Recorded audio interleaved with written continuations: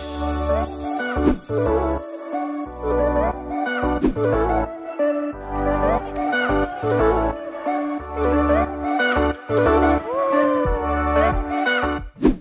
guys, happy new year. It's January 1st, 2019, and of course we have to start the year right.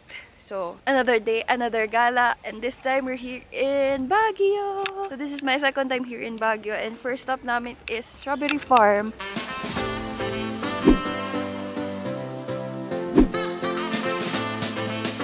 I'm super happy kasi hindi siya crowded. So wala nang gaanong tourists. So, hindi kami makapag-strawberry picking today kasi wala pang gaanong bunga.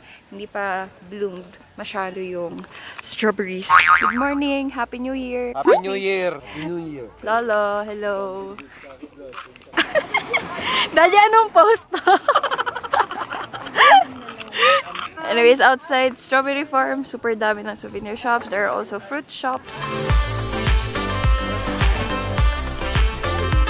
2 kilometers away from Strawberry Farm is yung famous na bahay-bahay, which is known as the Stobosa Mural. And ito siya. Wow!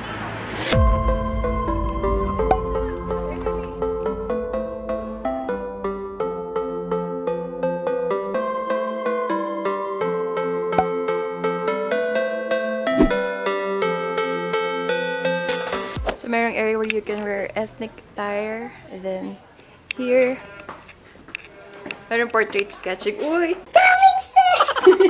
Puro akyat at madulas.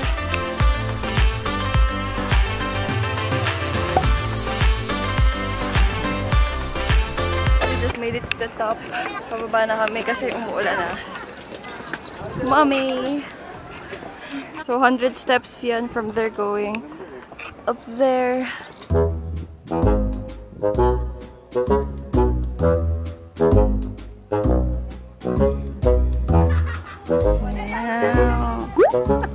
Daddy. So, sa babala ng Lourdes Grotto is merong ethnic costume that you could rent for just 20 pesos. Hey guys, so it is around 12 noon and we just finished eating lunch. Tapos we proceeded here sa PMA where you can see yung mga tanks and even yung mga baril. I don't know what you call it.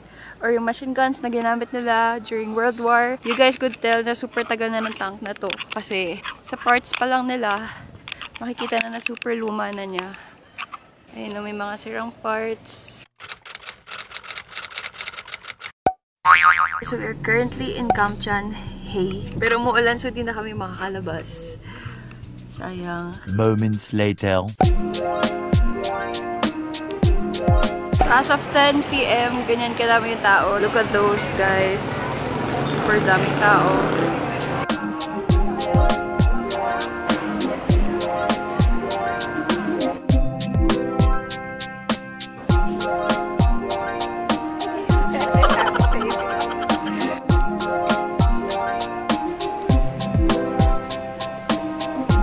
Guys, we're done shopping sa night market. I'm gonna show you yung mga napamili ko. Konti lang naman if meron ako time.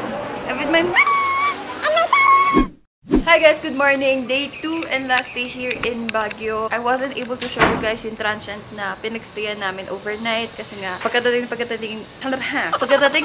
namin is natulog lang kami agad. Then after that, we woke up just to go to the night market and then natulog again. Ito na, I'll show you guys our transient.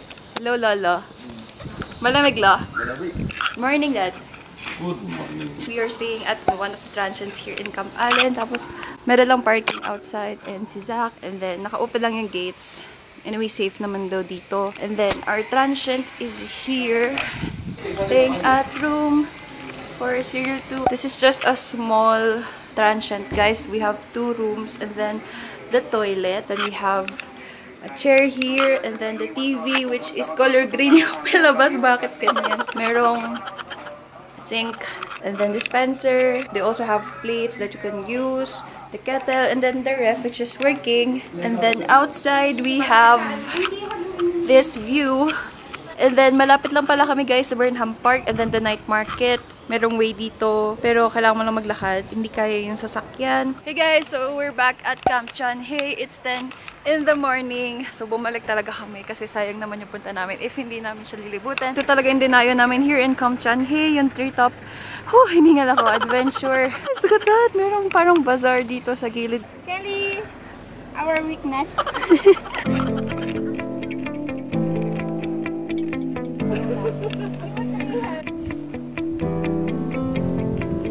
Guys, so ito yung treetop adventure. Maraming sila in-offer. Merong canopy ride, Superman ride, treetop adventure, silver surfer ride, and then skywalk and trekking.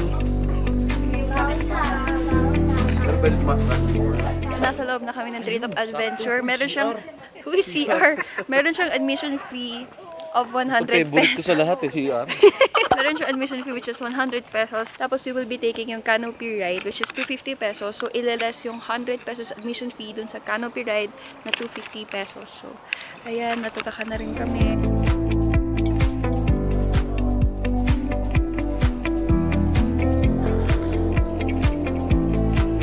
We got the ticket. Tapos kailangan bumaba kasi nasa baba na yung harness. So it's up to the harness kung saan kayo magsa-start from top or from baba.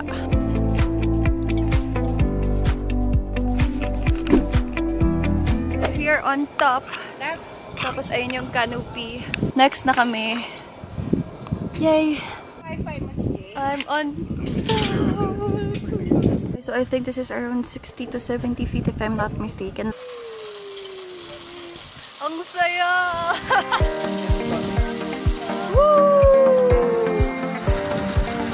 We're almost done sa first station. Next station going there. That's a better lighting. There you go.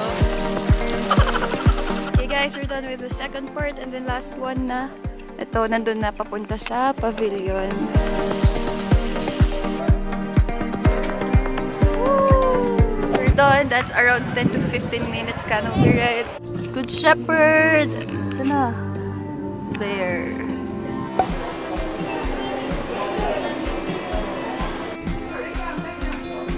Mega lamig. Ice cream. Kahit malamig.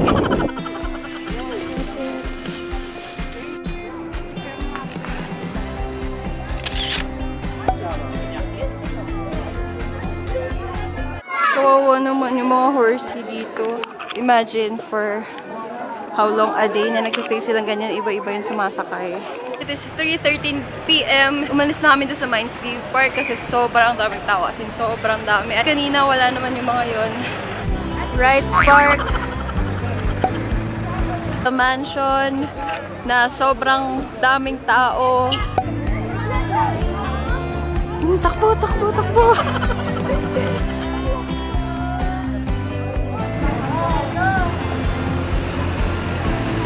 Botanical Garden is open daily from 8 a.m. to 9 p.m.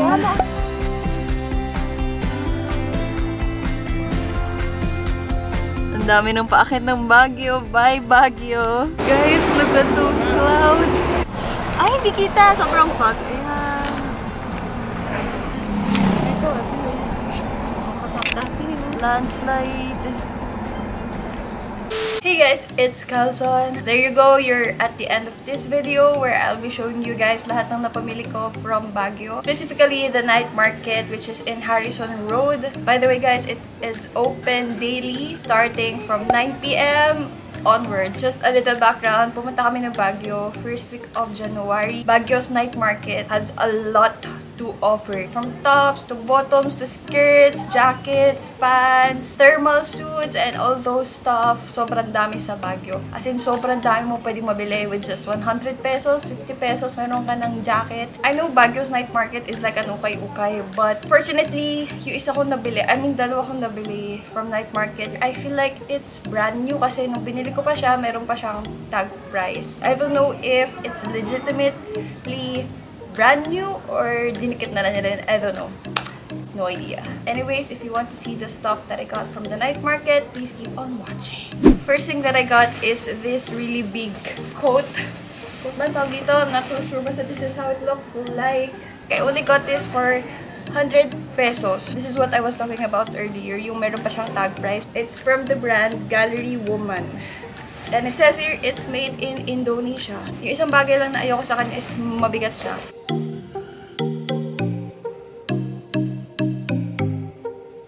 Next thing that I got, actually guys, tatlo lang talaga yung nabili ko from the night market because we were in a rush kasi my dad was not feeling well that night, so kailangan talaga namin umalis agad ang night market. So there's a reason for me to go back to Baguio. The next thing that I got from the night market is this one. It's a gray bonnet with a fur on top, and then alongside with that is this one, a white lace hat. Actually looks like this, and then there's a ribbon in here. I actually have a different way of how I'll be wearing this one kasi that night I was looking for a braid. If you guys know what a braid is, this is how it definitely looks like. Ayan, parang ganyan. Itong hard part na to inside, I'll put it inside, and then ayan, then do this.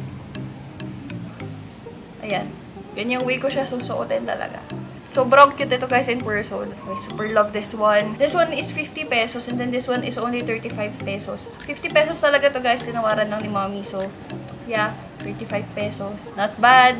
Guys, I almost forgot, hindi pala 3 items lang yung nakuha ko from the night market. It's actually 4. So, the 4th item is this skirt. Long, very, very long skirt. It's high waist and it has garter at the back. And what I really love about this one is yung pockets niya na parehong side meron. Ayan. And I only got this for, guess what? 50 freaking pesos. And then, meron lang akong i-add. This is not from the night market. There was a bazaar dun sa Kamchanhe in Treetop Adventure area. So, yeah. Nakita ko tong jacket na to. The color, the feels. Sobrang ganda. Anyways, this is how it looks like. Ayan. It's a long coat. It's a long sleeve, long coat. And this is kind of pricey, guys. I don't have any plans of buying it, pero my mom insisted that I should get it. My mom got me this one kasi nga ayoko siyang bilhin. This was for 490 pesos, pero bawad kami, so 400 pesos na lang siya. Medyo pricey lang talaga siya, kaya ayoko siyang bilhin. Anyway, so that is basically everything that I got from Baguio. Specifically, the night market and a bazaar from Kamchanhe. Siguro, if mapapansin nyo, puro pang malamig yung binili ko, like bonnets, jackets, coat. Mahinit naman dito sa Pinas. Simply because I'm really, really hopeful that I get to travel in countries na malalamig. Advance lang tayo mag-isip. Everyone knows how expensive a thermal jacket, a coat is in malls. Parang nagre-range siya from what? 1,000 pesos. Gusto ko lang maging practical. I just realized na nakabuo pala ako ng isang winter outfit. Well, 2 winter outfits. Encourage you guys to visit the Harrison Road Night Market if you're gonna travel in Baguio. Sobrang worth it, guys. And sobrang daming good finds. Sobrang daming murang bilihin. So, I really suggest that you roam around. So, that is basically it. Thank you guys so much for watching. I hope you guys enjoyed our Baguio trip. Well, we really enjoyed that time. If you guys like this kind of videos, make sure to give this video a big thumbs up. Please do subscribe to my channel. Also, hit the notification bell so you won't miss out whenever I upload a new video. Again, thank you guys so much for watching and I hope you drop by again soon. Bye!